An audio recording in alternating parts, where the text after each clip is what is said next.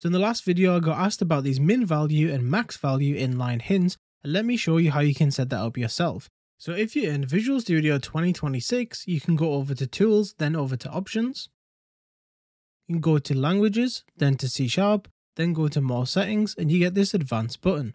Once you get here, you simply just want to check Display Inline Parameter Name Hints, and you'll get all these extra checkboxes that are enabled, so you can just leave them as the default.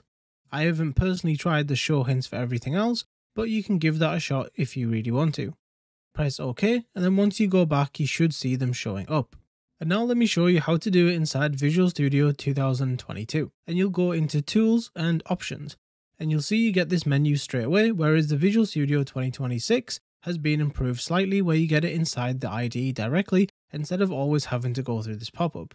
So you can go through and minimize the environment section, go into Text Editor, then into C#, go into Advanced, scroll all the way near the bottom, there it is again, we have Display Inline Parameter Name Hints, make sure that's checked on and press OK, and you should be all good to go. I would like to show you one other option. If you have Display Inline Parameter Name Hints turned off, you can always hold Alt and hold F1 and you can see it temporarily, then once you let go, it will just disappear.